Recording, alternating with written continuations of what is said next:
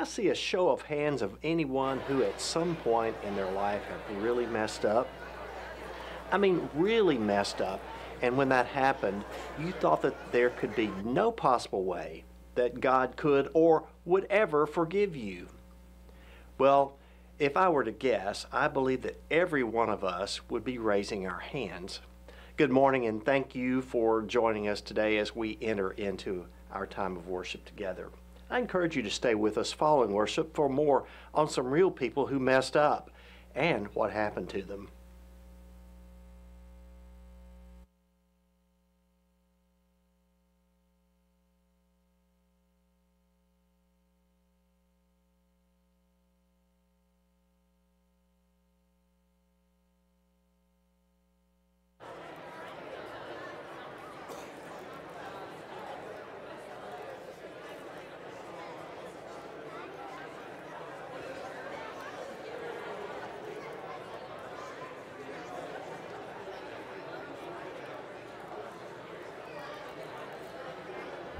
Good morning. Let's be standing for our first song, please.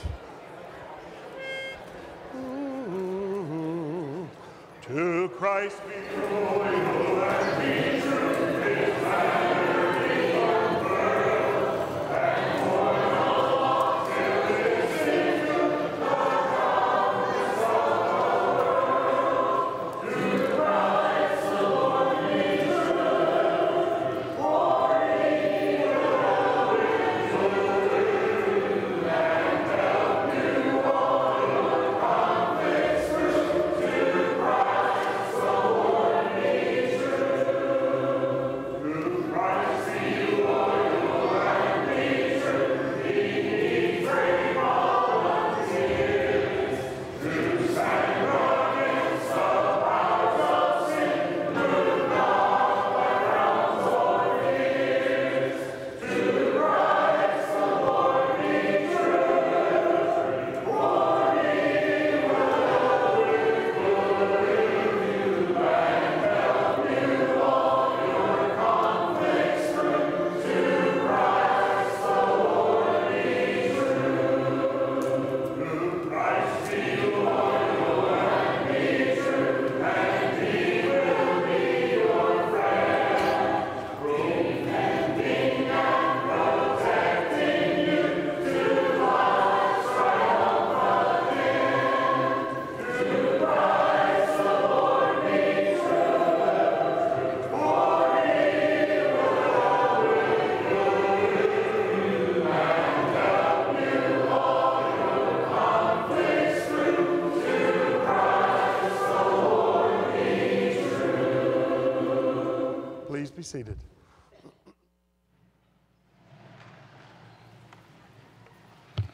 Good morning, church. It is so good to see you. You know, one of my fears is anytime we have a gathering this large, that someone may escape, if you will, without getting spoken to and given a handshake or even a holy kiss. So if you don't mind for just 1 second, will you look to your left, to your right, to your front, to your back, and just say hello real quick. Go ahead.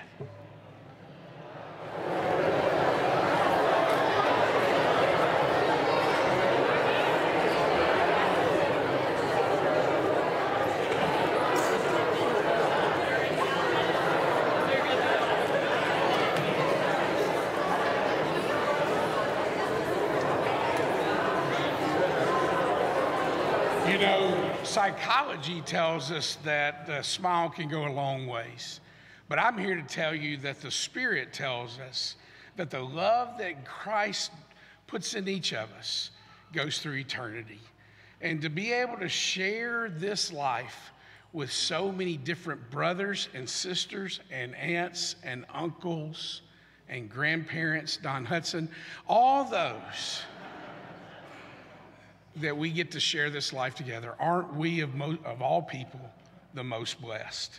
We're glad you're here. If you're visiting with us, thank you for coming our way. We hope you'll stick around and let us all get to meet you at the end of our service. Can we go to God's Word as we start this morning? Look in Psalm chapter 16, if you don't mind, or Psalm 16. starting in verse 5. The Lord is my chosen portion and my cup. You hold my lot. The lines have fallen for me in pleasant places. Indeed, I have a beautiful inheritance. I bless the Lord who gives me counsel. In the night also my heart instructs me. I have set the Lord always before me. Because he is at my right hand, I shall not be forsaken. God is faithful all the time. We're glad you're here. Let's worship the one that never forsakes us.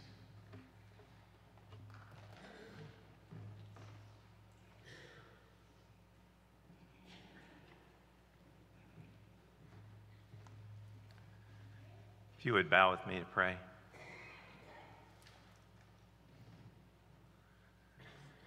Heavenly Father, we come to you today on this first day of the week because we believe that you wrote yourself into our story, that Jesus, his feet touched the dirt and the soil and walked the roads, and that he became our Savior, that he lived a life of perfection, that he suffered for us, that he knows what it means to know loss of a friend, to know death.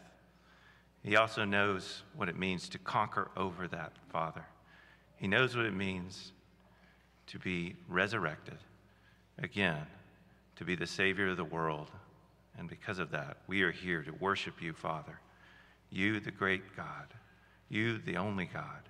You, the God of creation, the God that spoke this world into existence, Father. We worship you, Father, and we praise you because you alone are worthy of praise. Father, we know that there are people among us that don't feel good. They're hurt, they're lost, they're lonely, physically, mentally, and in different ways, Father. Circumstances in their lives, things that may be weighing heavily on their mind this morning, Father. Father, we ask that you deliver us from those things so that we may worship you with all our being, that we may bow down, that we may submit, that we may be your people, good and faithful servants that live in repentance and live a life well-pleasing to you. Father, you love us not because we're beautiful, but because you want to make us beautiful. Lord, don't let us resist that. Let us be your people. Lord, let us accept and nourish the blessings that you pour out onto this congregation through wisdom, through the elders, and what to do with the great funds and the great philanthropy that people share with this church body. For all the people here that have given so greatly, we ask your blessing on them. Lord, be with us today as we worship you, and let it be a sweet, sweet scent, a sweet offering to you, Father. We ask this in your Son's name. Amen.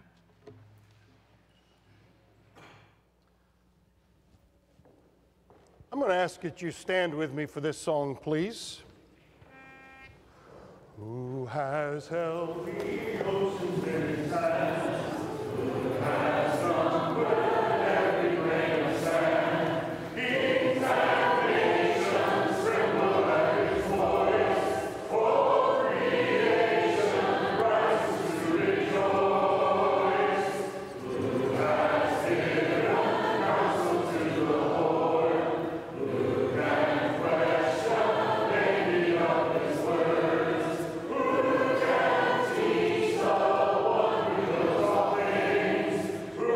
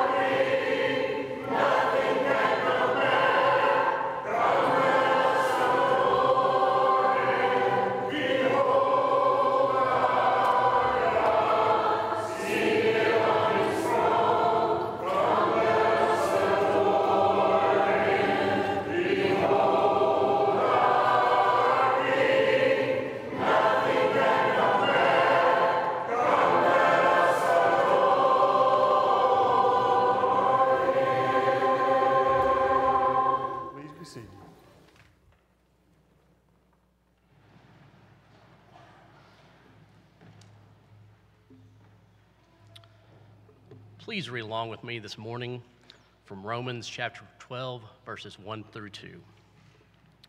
I appeal to you, therefore, brothers, by the mercies of God, to present your bodies as a living sacrifice, holy and acceptable to God, which is your spiritual worship. Do not be conformed to this world, but be transformed by the renewal of your mind, that by testing you may discern what is the will of God, what is good and acceptable and perfect.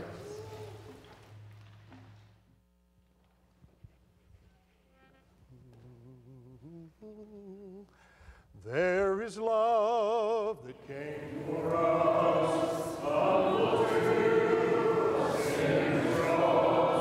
You broke my chain and sinfulness. You rose again, victorious. Faithfulness, mankind, through the storm and through the fire. There is truth that sets me free. Jesus Christ, who lives in me. You are stronger, you are stronger.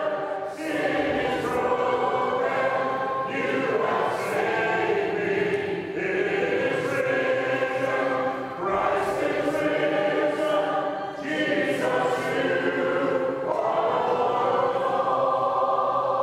Though beginning and no end, you are my hope and my defense. You came to seek and save the lost. You paid it all upon the cross. You are stronger, you are stronger. Sin is broken, you have saved me. It is written, Christ is risen. Jesus, you are Lord of all. Jesus, you are Lord of all. In heavenly love abiding, don't change my heart serene, and saving songs confiding, for nothing changes here. The storm may roar without me, my heart may only relay. Our God is round about me, and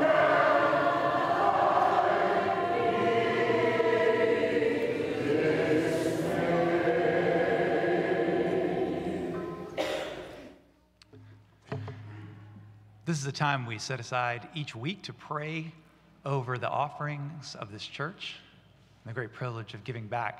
Today at 3:30, we'll have the registration for our Walk for Water effort. The actual walk begins sometime around 4. Many of us learned of Walk for Water many years ago as one of the Christian charities that actually does things like builds wells in places where there are no wells nearby. There's a lot of wells in the Bible. There's at least 8 that have names. And Isaac's wife was found at a well in Genesis 24. Jacob's wife was found at a well in Genesis 29. And Moses' wife was found at a well in Exodus 2. You probably know the story also of Jesus and the woman he met at the well in John 4, and how as he began to talk to her, he told her about a water that he could provide, that once it was available, you would never thirst again. That story is a reminder that building a well is important. We all need water. But building a well is not just important because we need water. Building a well or sharing a meal or providing clothing or shelter becomes a platform on which people who have never heard the name of Jesus before get to hear it for the first time. Or maybe people who have heard it before get to hear it again in a new way. So as you think about the things that you want to support, the places where you want to dedicate your efforts, your talents, and your funds, think about those things that become a platform a place like a well, where people, instead of traveling miles and miles and miles, can go to a place nearby where they have time to stand or sit and talk, to hear scripture read, to hear about Jesus. Let's pray. Good Father, we just thank you so much that one of the privileges you've given us is to take from among those things that you have provided to us and to rededicate them, to recirculate them as a way of serving and worshiping you and serving each other. We thank you for this church and for all the things that she is involved in. We pray that each one is a glory to you. We pray also that as we engage in these things, whether it is through money that we have or through goods that we've acquired and are ready to part with, or gifts of talent that you've given us, we pray that we can do each one of these things in a way that says we know where these things came from and we know to whom they must return. We thank you so much for Jesus, the power and the presence he has in our lives. We want to spread his name. We want to proclaim his greatness. And we want to use these material things, these physical skills, as a way of doing that. Bless the hands that administer these funds. Take what we have and multiply it. We know you can and we know you will. We pray in your Son's name. Amen. In just a moment, Coach Starks is going to come lead us in the Lord's Supper in a very meaningful way. But before that, let's sing this old song that reminds us of the cross. On the hill far away stood an old rugged cross, the end of suffering and shame. And on that old cross, where nearest and best, for a world of sinners was slain. So I'll cherish the old rugged cross till my soul be at last I lay down. I will cling to the old rugged cross and exchange someday for a crown. Oh, that old rugged cross, so despised by the world, has a wondrous attraction for me. For the dear Lamb of God left his glory above to bear to dark Calvary. So I'll cherish the old rugged cross till my soul is at last I lay down. I will cling to the old rugged cross and exchange it someday for a crown. So I'll cherish the old rugged cross till my soul is at last I lay down. I will cling to the old rugged cross and exchange it someday for a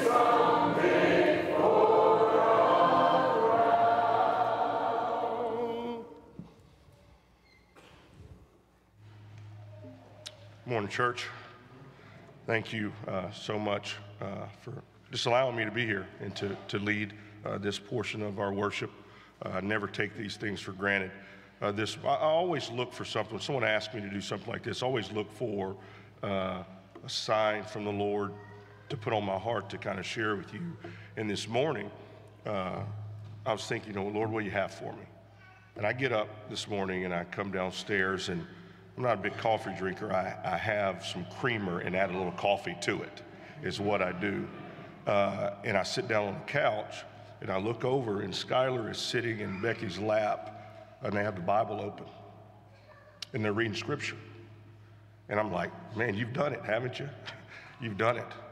And I sat there and I thought, you know what, man, Lord, that's what I've wanted. That's what I prayed for. My wife and my daughter sitting there reading scripture, and they're reading 1 Thessalonians 5, 16, 18, which is Becky's favorite scripture. Talks about praying continually, giving thanks in all circumstances, rejoicing always. It talks about that. And Skylar's reading out loud, and I'm like, this is unbelievable. And so I started thinking about the blessings of life that we have and how sometimes we spend our time living in lack and instead of abundance. We start there all the time. And a few things happened this week. Got to watch my son play football, got to hear people praying, got to do those things. I'm thinking, you know what? Man, life's good. And I got here this morning and I've heard Scott talk, Don lead singing, Sagers are still holding hands since the last time we had this. And I'm thinking, man, what a blessing this life is. And as I read this morning, we go to the Lord in prayer for the sacrifices given to us. In Titus chapter 3, verse 3 through 7, it starts really lacking and then gets to the abundance. Listen as I read for you. Titus 3, 3 through 7. For we ourselves were once foolish, disobedient, led astray, slaves to various passions and pleasures, passing our days in malice and envy, hatred, hated by others, and hated one another.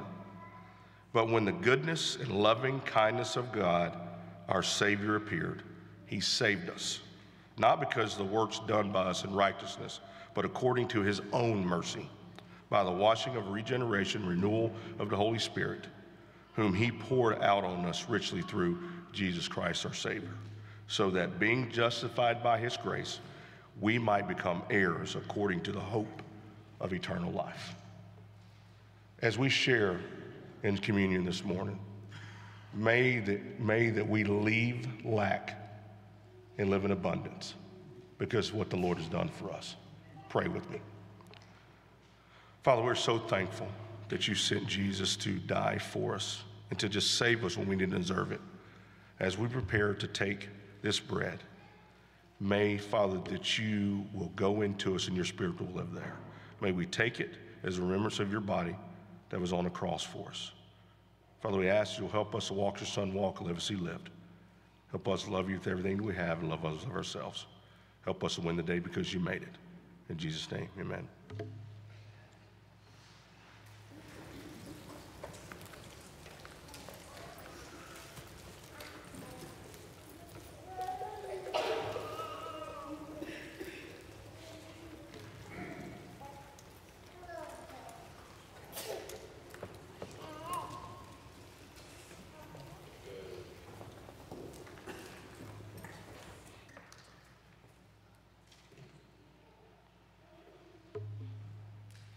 Pray with me for the cup. Father, we ask that you are with us this morning as we take this cup as a representation of the blood that was shed, Father, for people who didn't deserve it, but you wanted it your way, and we're thankful for it. As we take this, Father, may we pour it into us and live it out each and every day of our lives. Help us to love you, Father, with everything we have, to love others, love ourselves. Help us to win the day because you made it. In Jesus' name, amen.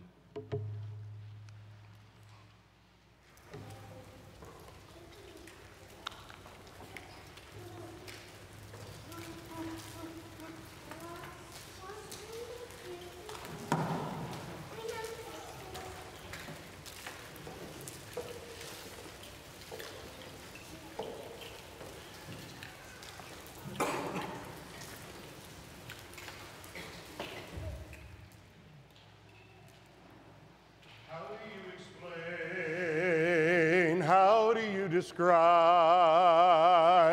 a love that goes from east to west? You don't want to know, for you know our fears. Words cannot express the love we feel, but we long for you to hear.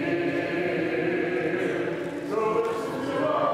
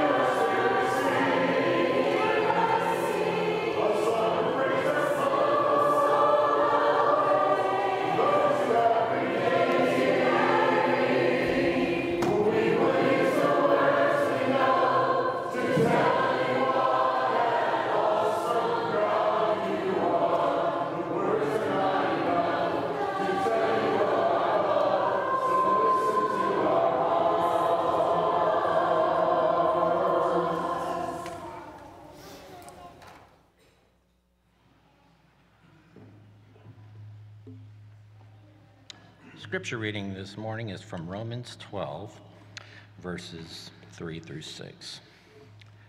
For by the grace given to me, I say to everyone among you, not to think of himself more highly than he ought to think, but to think with sober judgment, each according to the measure of faith that God has assigned. For as in one body we have many members, and the members do not all have the same function.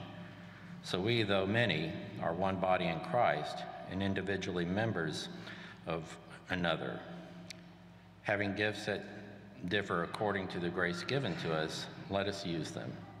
If prophecy, in proportion to our faith. It's now time for the children to go to the Sunshine class. If you're visiting with us and have a child ages 2 through the 2nd grade, we would love for them to participate in that class. If you'll just get them to this double door, they'll be taken to the class while we sing this song. Come and see the sunshine, come and see the sunshine. The sunshine is happening right here.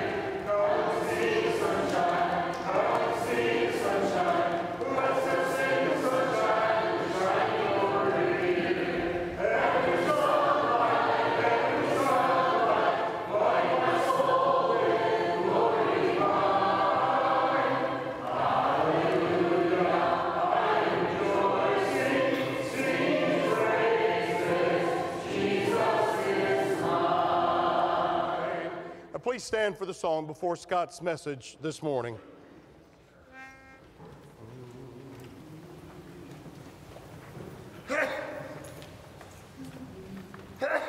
You are not a God created by human hands. You are not a God dependent on any mortal man. You are not a God in need of anything we can give by your plan. That's just the way it is. You are God from the forecast began. You are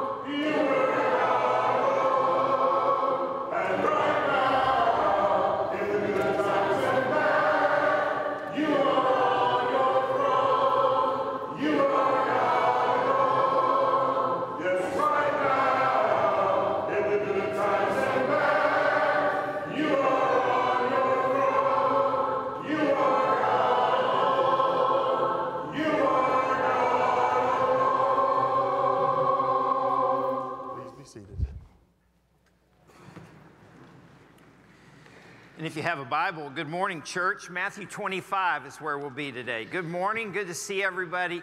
Honored to be part of this wonderful church. I really appreciated what Coach Stark said. I call him Speedy, by the way. We can all call him Speedy. Did you know that?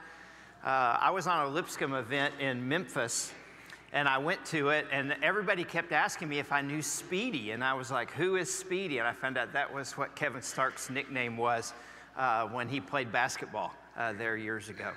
But I appreciated that thought today, and I'm just so grateful for our church. And I try to tell people regularly that there's more love per square inch here at the Green Hills Church than anywhere else I know. And that's one of the things that just means so much, is how we love each other. And it's been fun to see how that's expressed itself over the month, and even last Sunday. It was so fun to just see how we love each other.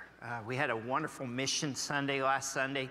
Then we had this big party on the lawn in the afternoon, Fall Fest, and it's just wonderful to see what God does when people come together and they really, really love each other. Today I want to talk to you about how to invest your life. We're back in a series that really tries to remind us that God made us to work.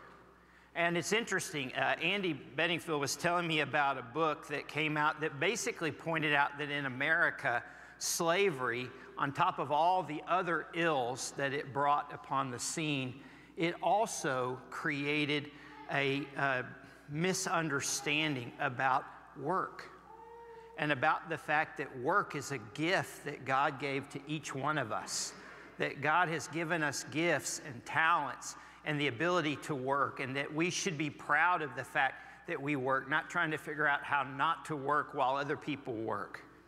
And so this is a gift that God gives us, is this opportunity to work. So how are you going to use all those hours that you spend at work? Some of us will waste them really not doing anything that fulfills the purpose that God gave for us. Some will spend our life, but we'll look back and we never really enjoyed our work.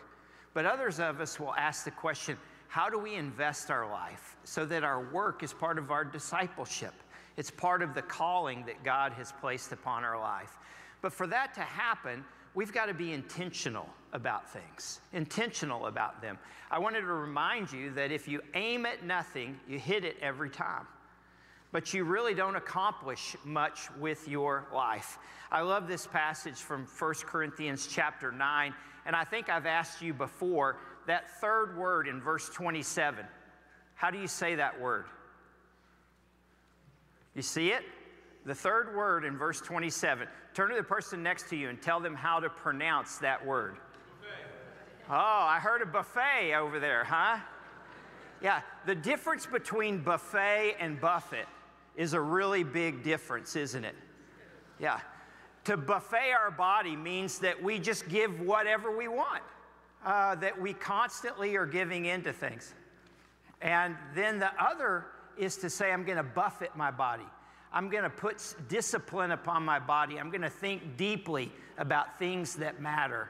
And what I want us to do in this series is to think about personal responsibility. That, am I using my work hours well? 2 weeks ago, we asked the question, who owns the pond? You might remember the old phrase from Maimonides that said, if you give a man a fish, you feed him for a day. If you teach a man to fish, you feed him for a lifetime. But then somebody else came in and said, yeah, but the real question is who owns the pond? And we talked about the principle of God's ownership, that God owns the pond. God owns everything. The earth is the Lord's and everything in it. And we talked last time about money and how money is a principality and power that has incredible power behind it. If you lay a piece of paper on the back table, it doesn't really excite anybody unless it's a $100 bill with Benjamin Franklin's picture on it. And then all of a sudden, that piece of paper has incredible power, doesn't it? And what money is this power that can be used for good or for ill in our lives. It can drive us towards things that honor the kingdom of God, or it can drive us away. And so we wanted to understand that God owns it all. And today we want to build on that by talking about God's allocation of his resources. And we'll speak about this again a little bit later, but if you have your Bible, turn to Matthew chapter 25, beginning in verse 14. Jesus is speaking, and this is towards the end of his life, right before he goes to the cross. And in verse 14, it says, again, it will be like a man going on a journey, who called his servants and entrusted his property to them. That's the principle of ownership, right? It's God's property. He entrusted it to them. To one, he gave 5 talents of money. A talent of money, we'll call it bags of gold, but what you need to think about is that it is an incredible amount of money. It would be years and years of wages for most servants.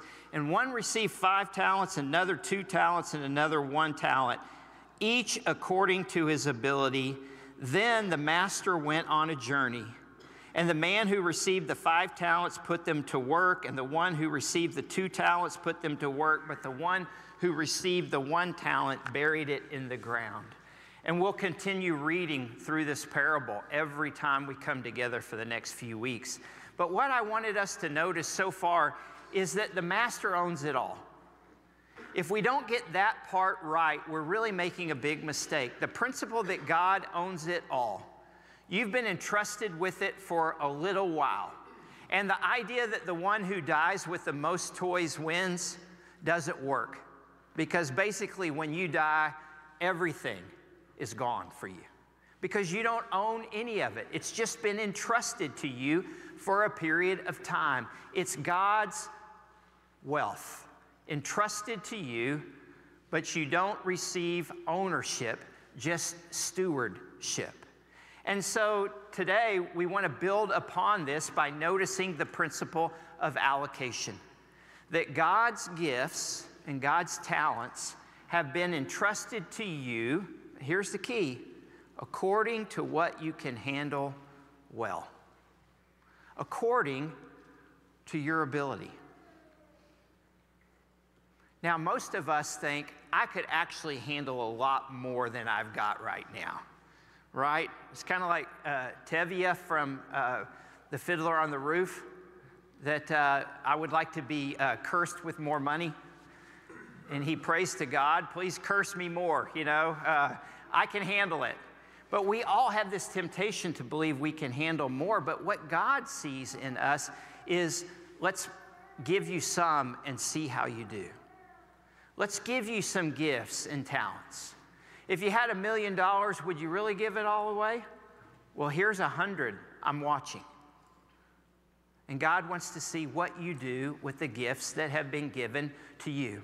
So this morning, quickly, I want to talk to you about God's vast resources. Then I want to mention God's gifting to each of us. And then I want to close by talking about how can we manage well, and if possible, how can we manage more? And I hope that this can be helpful to us. So God's vast resources. I loved what Coach Stark said in his comments today, because God really does own it all. The earth is the Lord's and everything in it.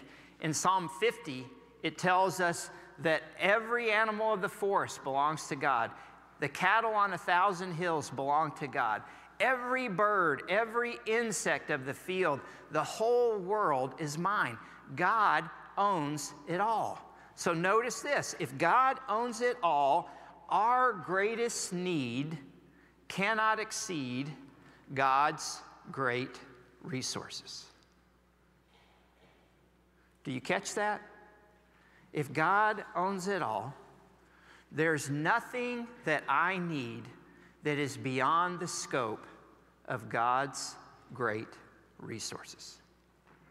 That's pretty elementary, isn't it? If God owns it all, He can handle what concerns me today. He's got it. It's well within His grasp. God has the treasury.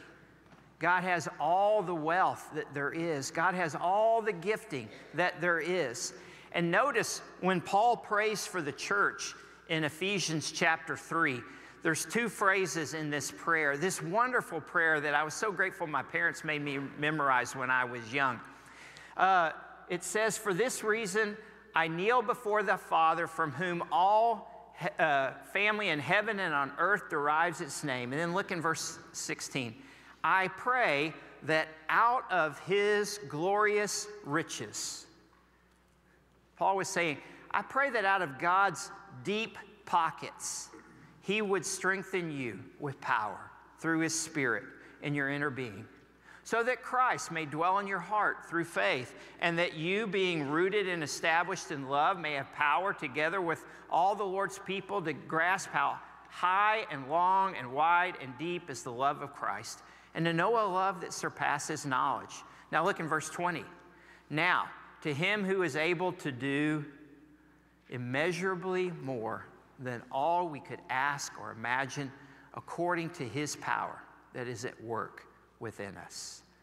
Paul is praying this prayer out of a realization of God's great abundance, that God's pockets are full, and that out of His abundance, He can give to you if you're going to use it well, if you can be trusted with it. How many of us have that attitude toward God? Do we have an abundance that God has deep pockets, that God can handle whatever's concerning me today? Do we have a confidence that God can handle my problems and other people's problems at the same time? That God can handle it all? And that it's not too much for Him? I really think so many of us have a scarcity understanding of God.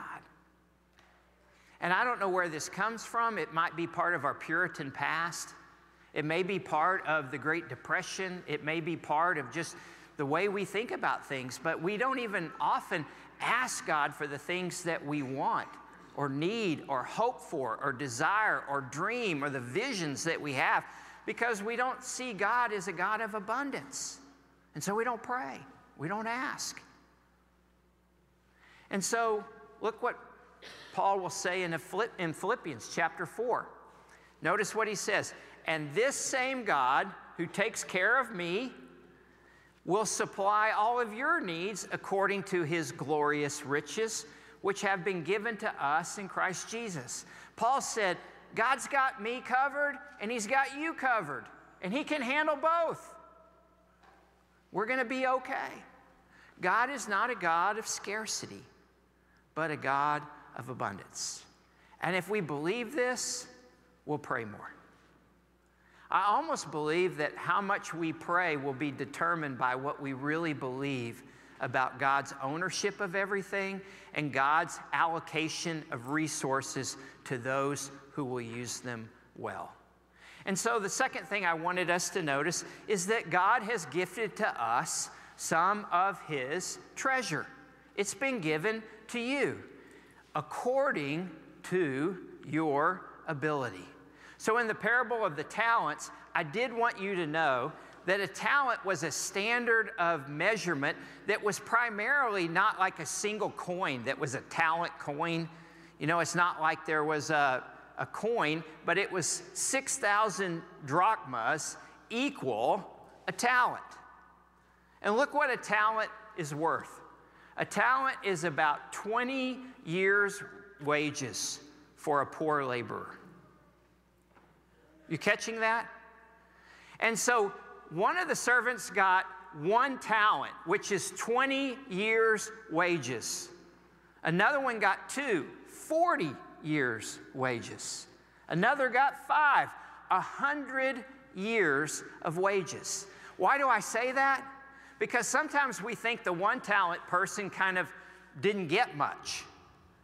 And I want us to realize every one of them, God dumped, or the host, the owner, the manager, the one who owned it all, gave a great supply to every one of them. Whether you got 1, 2, or 5, it was a large sum of money that was given.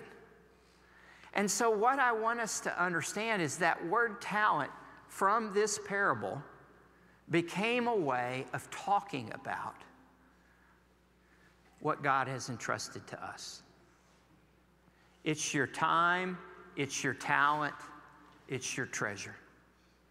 That these things that God has given you for a short period of time, has entrusted to you, are gifts that come from God. And so in Romans chapter 12, it tells us in verse 4 that God has one body and many members. They don't all have the same function. In Christ, though we are many, we form one body. Each member belongs to the others. And look in verse 6. And we have different gifts according to the grace given to each of us. Some of us are good at some things. Some of us are good at other things. Some of us are gifted in this way. Some of us are gifted in a whole different way. Some of us can do long-term, enduring things. Some of us can give quick bursts of incredible creativity. God's gifted us, and He's gifted us differently. But each one of us have received the gifting that we have from God. Romans chapter 12, 1 Corinthians chapter 12. Look what Paul says here. There are different kinds of gifts, but they all come from the same Spirit. There are different kinds of service, but they all come from the same Lord. There are different kinds of workings, but in all of them and in everyone, it is the same God at work. So you've got talent, I've got talent. God gave you your talent. God gave me my talent. God wants you to use your talent according to your ability. God wants me to use my talent according to my ability. Am I supposed to work? Yes. Are you supposed to work? Yes. Do you retire in the kingdom of God? No. You keep using your gift. You keep using your talent. You keep finding ways that God wants you to make a difference. And so you're all about the kingdom of God. From the day you're baptized till the day you go home, you're working for the Lord, using the gifts that God has given you, entrusted to you.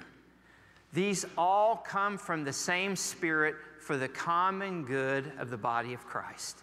And in verse 11 it says, all these are the work of one and the same Spirit, who distributes them to each one just as He determines. So, how do we manage them well? And how do we ask for more? How many of us would like to be more talented, more gifted, more blessed, have a little bit more resources we could use for others? We got my finance professor over here shaking his head. Yes, okay, we all need a little bit more. So, understand that Paul tells this parable about the body of Christ. And in the body of Christ, he reminds us all that we work together. If we all had the same gifts, it would really stink to go to Fun Fest, to Fall Fest. You know what I mean? If all we could do is cook hamburgers and those bologna sandwiches that no one should ever eat, but they're really good. What would happen to the face painting? What would happen to the games? What would happen to we began to realize that you don't have a Fall Fest if everybody has the same gift. You don't have a church if everybody can only teach cradle roll. We're gifted in various ways. And it's never fair to say, that's more important, that's less important. Because what happens in the kingdom of God is it's all important. Some is heightened, some is more hidden, but it's all important. And isn't that what Paul's trying to say? Is that all the parts should have equal concern for each other. I should appreciate your gifting and your talent, and you should appreciate mine. And I shouldn't want your talent. I want to see your talent be used for the glory of God. Matter of fact, on many occasions, I should step back and let you do your thing, because we all understand it that way. In other words, this is from the movie The Help. You might remember where she says, use kind, use smart, you're important. But the thing that we say here in the church is that you're gifted too. That you have real gifts, you have talents, you have things that matter. You might remember this from Disney as well. You remember it? Mirror, mirror on the wall, who's the fairest of them all? Yeah. What good outcome comes from comparing your gifts to someone else's? None. Have you ever thought about the possibilities? When I compare my voice to Don Hudson's voice, I stink. You know what I mean? Yeah, but when Don compares his voice to my voice, he can have a problem because he can get prideful. Because he can think, man, I'm really good compared to Sager. I'm something else. You know what I mean? And the danger of that is we begin to compare ourselves to others, and we're not working together or appreciating one another's gifts. The hardest thing to do, and I tell teachers this all the time because I get to teach the student teachers over at Lipscomb. I said the hardest thing about being a teacher is that you should want to be the best teacher you can possibly be. You should be driven, and you should want to be the very best. And if you love children, you should hope you're the worst teacher in America. Catch that? Yeah. That you should want to be the very, very, very, very best you can be and hope that every other classroom in America is even better taught. Because you care about the whole, right? I want to be the best I can be, but I want you to be the best you can be. Because God has allocated resources to you, and you need to use them. So here's a few things as we close. Number one, notice this. God's gifted us according to ability. Okay? If you don't have more, God's waiting to see how you use what you have to see if he can entrust you with more. We'll talk about that more in a couple of weeks. But if you're not using what you have well, it should be obvious to you that God isn't ready to entrust more to you. How are you doing in the job you have now? How are you doing with the resources you have now? How are you doing with the talent that you have now? Are you using it well? According to your ability. The second thing is that you have been gifted amazing talents. C.S. Lewis, in The Weight of Glory, says that your neighbor is the closest thing to a God that you will ever meet. And that if you didn't understand the way things work, you would almost be tempted to worship them. Because he was just trying to say, what God has done inside every human being is really amazing. Have you thought about just how amazing people are? And the talents and the gifts and the treasures that people are? We should value one another so much more than we do. We should appreciate the gifting that God has given to other people so much more than we do. We should be so much more grateful for the people who are serving at our church and doing things for our kids and for us, often behind the scenes, just very, very, very appreciative of what they are doing. A talent is what God has given you, and what you do with it is your gift back to God. What you do with what God has given you. And remember, the final question will be asked by God and not by you. You see, when you get to heaven, you're not going to get to ask the questions. God's going to ask the questions, right? And the question is going to be, what did you do with the talents that I entrusted to you? How did you do with what I gave to you? Did you use it well? Were you an asset where you were? Did you make a difference? That's the question that will be asked. The question that we would like to ask is, God, why didn't I get more? Why wasn't I blessed in another way? Why wasn't I offered more resources or more opportunities? And what's interesting about that is it may be that we didn't pray and ask God for it. There was a prayer. It's called the prayer of Jabez. You remember when it was all the rage? Yeah, it kind of got out of whack, and it seemed like a real materialistic prayer. But if you really look at it, the way that it was first uttered, it's a really good prayer. Look what it says. Jabez prays, "Oh God, that you would bless me indeed and enlarge my territory." What would that sound like today? It would sound like enlarge my influence. I'd like to impact more people. I'd like for my life to make a bigger difference. And that you'd keep your hand on me, and that you would keep me from evil and from causing anyone pain. Do you see that if you want more from God, you really ought to ask for it? And you ought to ask for, how can you increase your influence for the kingdom of God? How can I do more for you, God? That's what I want. And so we can pray about that. But you know, there's another prayer in the book of Proverbs that really kind of balances this prayer of Jabez out. It didn't get as much play. Let me come back to that passage in a minute. It doesn't get as much play, but have y'all heard of the prayer of Agur from Proverbs chapter 30? Prayer of Jabez got lots of print.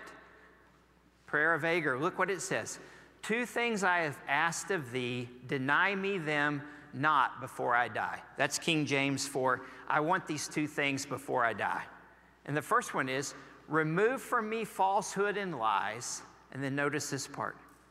Give me neither poverty nor riches. Feed me with the food that is needful for me, lest I be full and deny thee and say, who is God? Or lest I be poor and steal and use profanely the name of God. Agur says, be careful not to ask for more than you can handle. Ask for the talents, the gifts, the resources that you can use well for the kingdom of God. So let me close by reminding you of a parable that you know, not even a parable, a story that you know quite well. Do you remember there was a day when people came to Jesus and they said, is it right to pay taxes to Caesar or not? And you might remember that Jesus said, hey, toss me a coin. And somebody flipped him a coin and he caught it. He held it up and he looked at it. And he said, hey, whose picture is this on this coin? And they said, oh, that's Caesar's picture on this coin. And do you remember what he said? He said, you should give to Caesar the things that are Caesar's, and you should give to God the things that are God's. Whose image are you?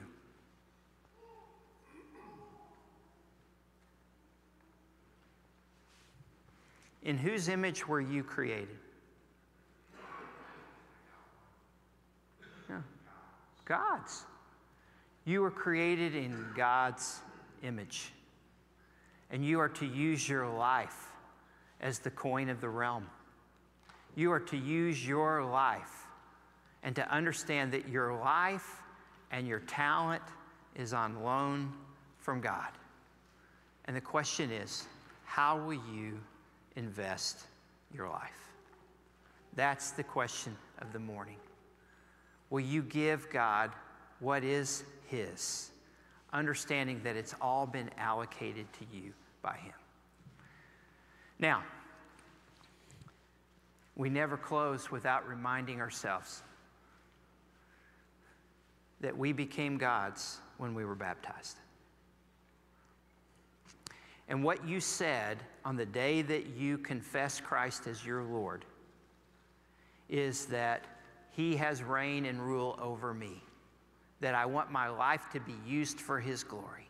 Your baptism was a baptism participating in the death, burial, and resurrection of Christ so that you would come up out of that water willing to live as Christ would live in you.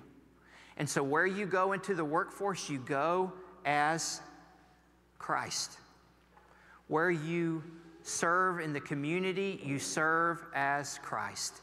When you interact with your neighbors in your neighborhood and your community, you serve, you interact, you bless as Christ would. You are the coin of the realm. And what we understand today is that the gifts given to you have been allocated to you by God to be used. If you've never given your life to Christ, today's the day you should do that. You should confess him as your Lord and be baptized into his name.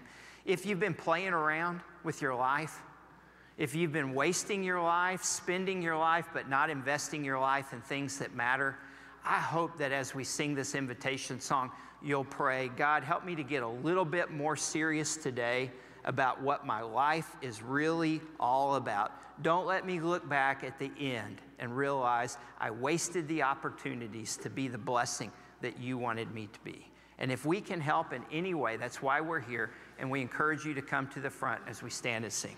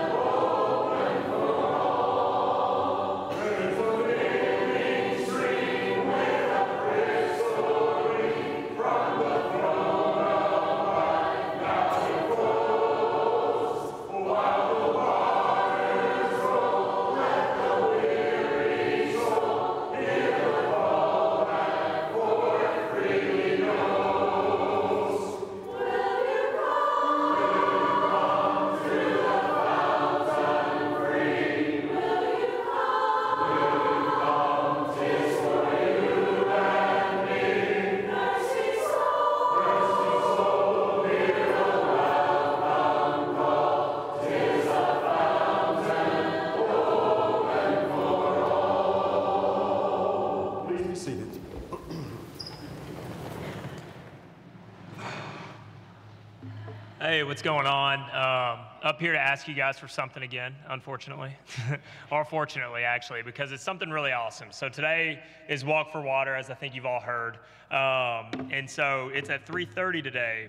And what we need from everybody is, number one, participation, which I think is really important, just to be here, be present, hear more about what we're doing, and hear why it's important. But I want to share a little bit with you about what we're doing and what we've done in the past, and why it's impactful. So we all take clean water for granted, I think. I think it's something that we just walk in our kitchen, turn it on. Not sure Nashville water's super clean or not. I mean, most of us have filters probably. But anyways, with that being said, clean water, something super important to us being able to live, right? And we have easy access to it. Well, something that we do for Walk for Water is provide wells for communities that are in need of that clean water. Communities that just don't have it and have to give a ton of effort just to get it for their families. In the past, we've done a really great job of meeting and exceeding goals here as a church for Walk for Water to build wells in communities. Just for reference, I'll go back a couple years here, but in 2019, we raised almost $12,000 and put a well in Zimbabwe at, I can't pronounce it, Makatenda Primary School, which is really awesome. In 2021, we set a record for our giving here with $15,000. And we put a well in Nigeria, which I'll tell you a little bit more about here in just a second. Last year, we raised $10,000. This year, we're asking for $7,500 to build a well somewhere. In the grand scheme of things, $7,500 to provide clean water for an entire community. Think about if the entirety of Green Hills didn't have clean water. And a $7,500 well provided clean water for everyone in this community. It's not a whole lot of money, really, considering what you're providing. So I want to read one thing to you, and then I'll be out of here. So Healing Hands often says it all begins with water. So with our support from 2021, which is when we raised $15,000, we were able to provide clean water in Nigeria for more than 5,100 people. 5,100 people. Gives those families, men, women, children, the opportunity to drink clean water and to experience the love of Christ through this mission. I think this serves as a testament to you guys for what you've done in the past and for what we're capable of doing now. I think it's something that's really, that everyone can be a part of in some way. And so we're asking for that. That well is at the Nigerian Christian Bible College in Nigeria. And again, we're asking for $7,500 this year to do the same thing for another community. So today at 3:30, be there. Find Summer or I after service, and we can tell you how to kind of get online and give that money. I don't know if we have a QR code or anything queued up here for that, for you guys to scan, but it's really simple and really easy to get plugged in. So I hope to see everyone there. Thank you, Aaron. It's a wonderful event. Let's stand and sing our closing song. Our children will join us, and then we'll be dismissed. Mm-hmm. Oh, they tell me of home far beyond the skies. Oh, they tell me of home far away. Oh, they tell me of home where the sun clouds rise. Oh, they tell me of the bright day. Oh, the land of cloudless day. Oh, the land of cloudless sky. Oh, they tell me of home where the sun clouds rise. Oh, they tell me of the cloudy day. Oh, they tell me that you silence all these children there, and you smile cracks and sorrows away. And they tell me that the tears never come again.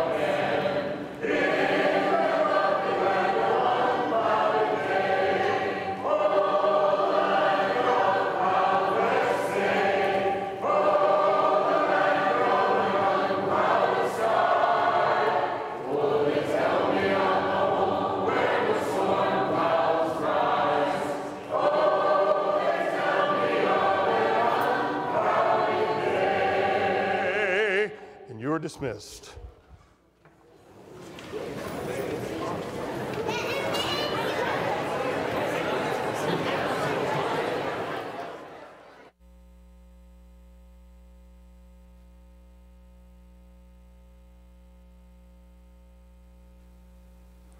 I'd like a show of hands of those who have really messed up and you felt that there was zero chance that God could ever forgive you. Yes, that's what I thought. I believe each of us can pinpoint at least one major sin that we've committed for which we feel that God could never forgive.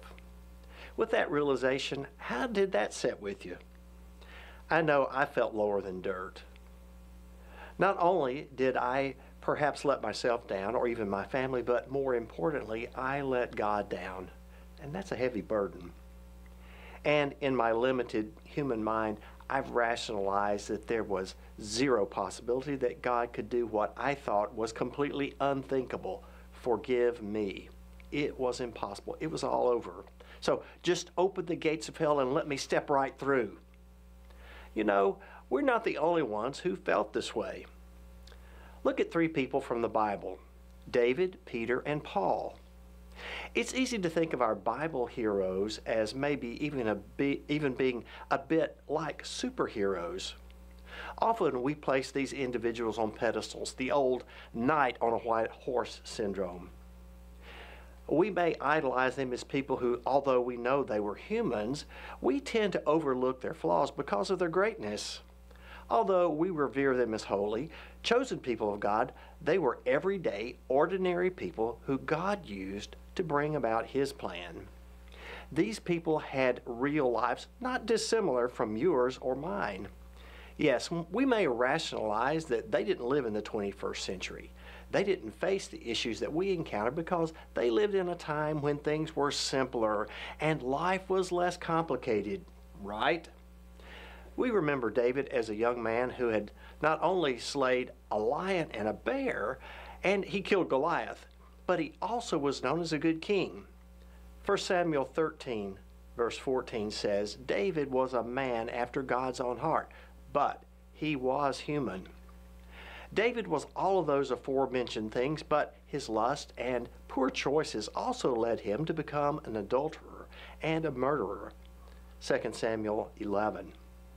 Even when he thought he had successfully covered up his mistakes, God still sought him by sending Nathan to reveal the sin in his life and recover his relationship with God. 2 Samuel 12.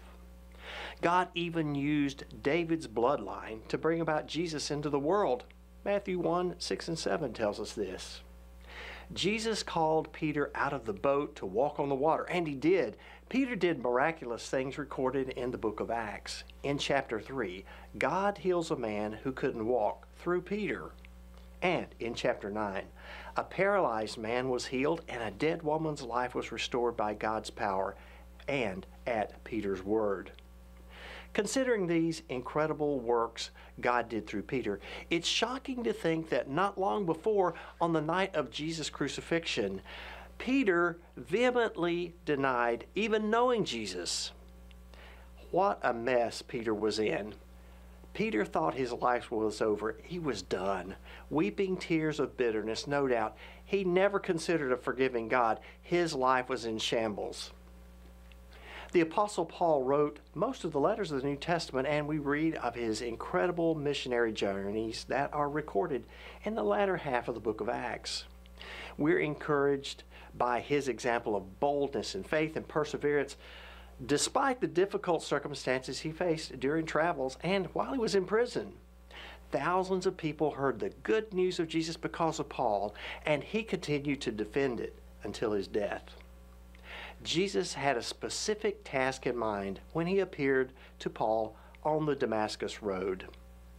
And Jesus, in speaking to Ananias in a vision, said of Paul, "He is a chosen instrument of mine to carry my name before the Gentiles and before kings and the children of Israel." In light of that mighty transformation, it's amazing to remember that before God revealed himself to Paul, he was Saul, the famed Christian killer. And even though David had messed up his personal life, he chose to not allow his sin to define him. David had an overwhelming realization of his sin. However, he chose to live his life differently going forward. Do you suppose that a man after God's own heart would have been attributed to David if he had chosen to continually allow sin to dominate his life? Peter became a driving force in the kingdom of God, known as a leader and one who boldly spoke of Jesus on the first Pentecost following Jesus' resurrection. He could have decided to let his denial of Christ become the defining moment in his life, but even though he undoubtedly remembered his denial, perhaps even daily, he chose God's forgiveness and to be more for Jesus. Paul, the writer of the majority of the New Testament books, could have allowed his earlier persecution of Christians to dominate his life, but he chose to speak of God's grace on a number of occasions, and his words offer us hope and assurance of the forgiveness that we need. So, what did each of these men have in common? They all messed up. And even though that was the case, each repented, changed their life, and allowed God to use them for his greater plan. So would you like to talk with someone about your mess-ups? Please know that you're not the first person who's been in this predicament. We've all been there at some point. You may reach out to us at elders@cocgh.org.